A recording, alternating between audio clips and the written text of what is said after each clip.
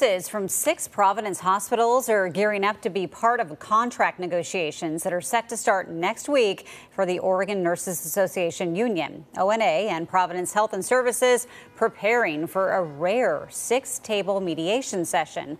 And nurses have been bargaining for months. They say their top priorities include safe staffing, affordable health care, increased paid time off, and market wages. They also say Providence refused to bargain and retaliated against union leaders. Providence needs to invest in their nursing workforce for the safety of all patients. Lack of adequate and equal pay, lack of ability to take PTO, these have left nurses feeling forgotten and not valued by the organization. We know the value of our nurses, and we support the work that they do every day. Since the fall, when we have been negotiating at 3 of our hospitals, we have been asking for a federal mediator to get involved to help us find middle ground in places that we have differences. And we are optimistic that we will reach that opportunity next week.